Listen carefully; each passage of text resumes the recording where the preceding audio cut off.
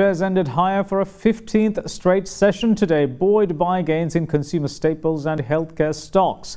Now, the all-share price index gained 0.64% or 42.08 points to close at 6,560.64, while the S&P SL20 index of more liquid stocks gained 0.26% or 6.84 points to 2,634.65. Now, here's Dimantha Mathew with a brief report on today's market performance.